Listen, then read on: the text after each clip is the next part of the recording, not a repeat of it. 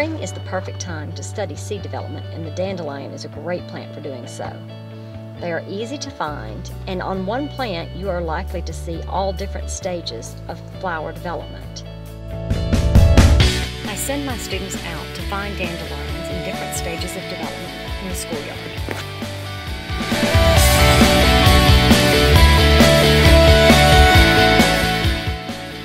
We begin by looking at a bud.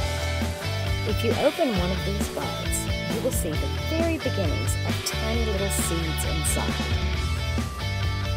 Then we move on to a mature flower, which is open fully, and you can see that the little green seeds at the bottom are slightly larger.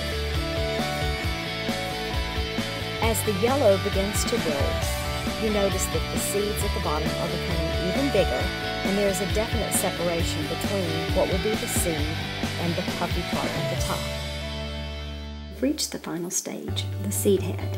These seeds are mature, have a coating on the outside for added protection, and have developed a way to transport themselves to a new location where they will grow a new plant.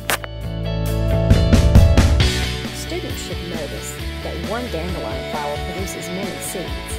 That's because it's not really just one flower. It is a compound flower made of many smaller ones. If you get out the magnifying glasses and look closely, you will see these individual flowers, each of which can make its own seed.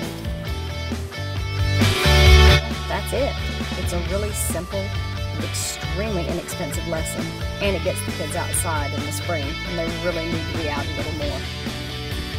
Check out other videos on my YouTube channel, Npmmscience, where I cover a variety of hands-on activities for life, earth, and physical science, and science during social studies class for the elementary and middle school classroom.